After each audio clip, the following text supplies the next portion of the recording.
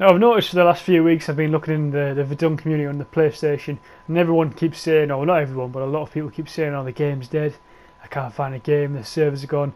There's a guy there who actually said he went through 35 different servers, but there is an easy way of finding games on Verdun. You just have to be at the right place at the right time. All you'll need to simply do is go to your region and change it to the EU if you can't find a game.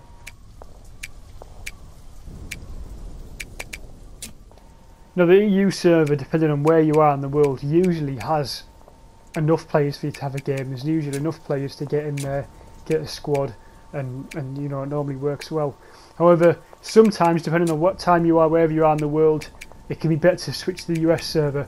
At this time, obviously, it wasn't. I'm going to give you a few times here so you can sort of understand the changes. So for the purposes of the video, we're going to use the London GMT time to explain this.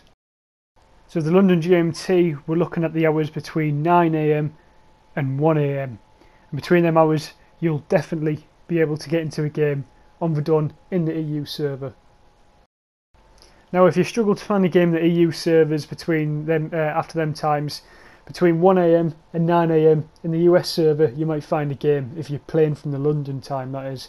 But of course, it may vary depending on where you're playing from in the world. But the times that come on screen now will sort of indicate on how that will work.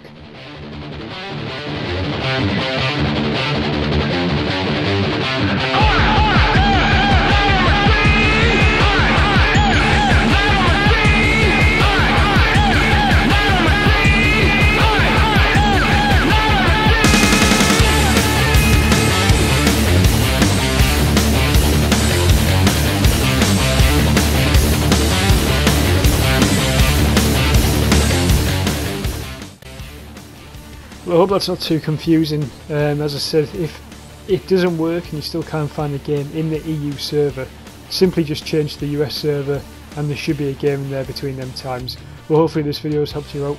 Thanks for watching.